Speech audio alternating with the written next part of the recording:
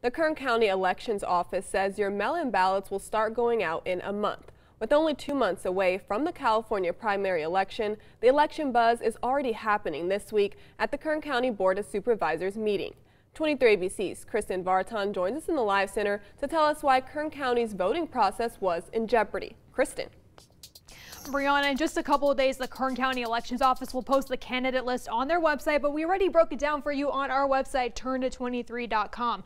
Now, ahead of these elections, people were questioning the way their votes were counted. Election ballots are being mailed out May 9th, ahead of the June 7th primary elections. Then there are the midterm elections in November. And since 2016, Kern County has been using Dominion voting systems to count those votes. But the prepayment for the agreement with that system expired back on December 31st. An agreement which, if not approved, Kern County's Registrar of Voters, Mary Bedard, says could have halted the elections in June. It's the only equipment we've got. We can't conduct the election unless we have paid the license fees for this equipment, and then we can use this equipment for the elections. A hand count of 100% of every race on every ballot, yes, would take months.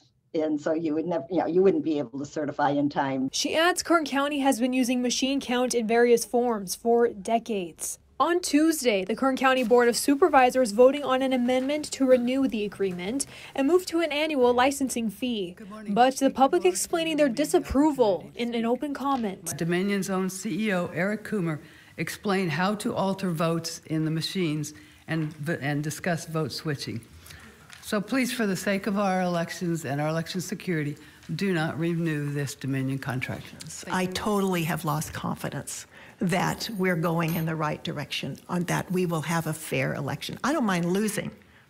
I just want to lose the right way. There is a lack of integrity. If we do not have integrity in our voting system, we will lose our nation. The motion ended up being approved, and she says that Dominion voting systems have been investigated. Former Attorney General William Barr had stated in 2020 that both the Department of Justice and the FBI had investigated some of these claims, or all of the claims as I understand it.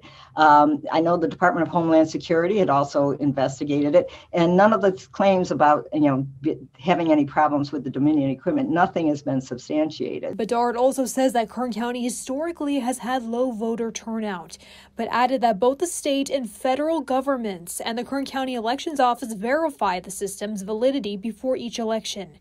This includes logic and accuracy tests, then standard tests after the elections. There is what's called a 1% manual tally, and it's basically just you're taking 1%, you'd randomly draw 1% of all the precincts, and then you do a manual count of the ballots for all the votes in those precincts, compare it against what the machine tabulation was, and to determine if there's any variance. And in our case, there's never been any variance. And we'll also have information about those lawsuits on our website, turnto23.com. Just click on these links and they'll come up right there for you.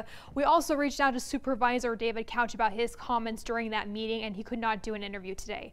Live in studio, Kristen Vartan, 23 ABC News, connecting you.